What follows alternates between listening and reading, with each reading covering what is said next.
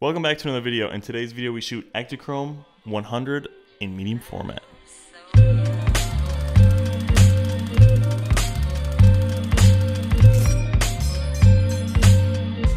So I'd recently stopped at my local camera shop and they had just gotten in the new Ektachrome 100 in 120. I figured I'd buy some. I bought like 3 rolls to shoot through the Mamiya645. I wanted to mostly just experiment with it and kind of see how color renders out. I'd shot in some Ektachrome on the Contax T2, but obviously had never shot it on medium format. So I figured what better way to kind of experiment this than to just get out there and shoot some snowy landscapes and see what we find.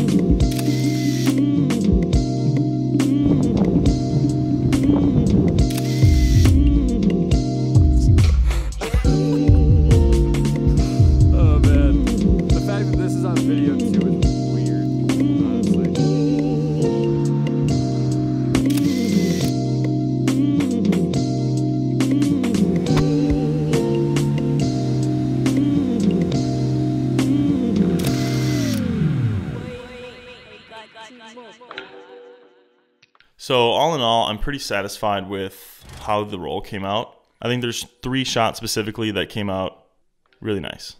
Like I said before, there was no real intention with any of the photos other than just wandering and coming across interesting scenes. Okay, so the first photo that I really liked was actually the first photo that I took. Colin and I were just driving around our hometown, actually getting ready to leave, and came across this building. It's an old Chinese restaurant that I've seen probably 100 times. But I think with the snow kind of covering the parking lot and the car next to it, it makes for an interesting image. The next photo that I really liked was actually a backyard.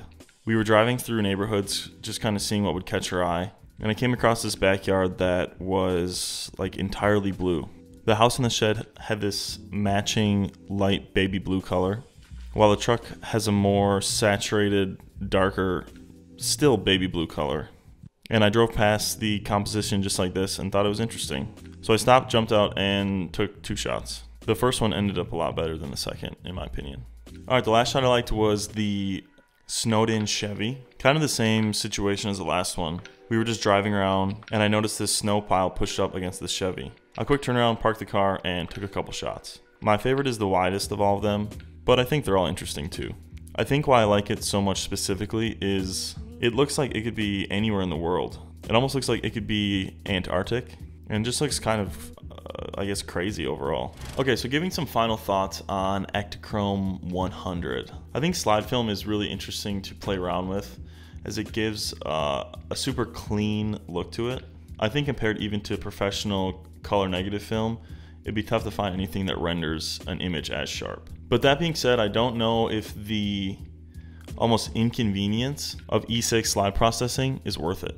Obviously before we were using film digitally, slide film had more of a use in that you could share your images with friends physically through a projector or prints or whatnot. With the availability of C41 developer and that being primarily used for, most of the film stocks today, I don't know if the inconvenience of the E6 slide film justifies the marginal amount of sharpness you get. And maybe on a larger format camera, like a 6x7 camera, it would be more noticeable versus the 645. But just based off these kind of test shots, it seems, like I said, marginally sharper than, let's say, Portra. So I guess ultimately then, based on price and convenience, I don't know if I would make Ektachrome 100 something I shoot on a regular basis. But I think it's something that's interesting to experiment with. I think sticking to one film stock is obviously very safe and renders you results that you understand. But what's the fun in that? Why not try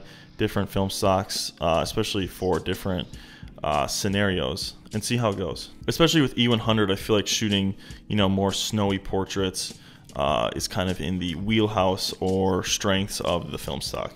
With that being said, thank you guys so much for watching. This one was super fun to film. I was eager to get my hands on the Ektachrome 100 in medium format to kind of see how the sharpness would render out.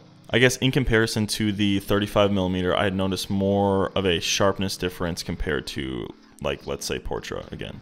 Ultimately, I think it's really exciting to see Kodak and other companies like them pushing new products in today's market. Alright, so that's going to do it. Let me know in the comments below what you guys thought of the photos. And I think that's it. That's my spiel. Yeah, peace out.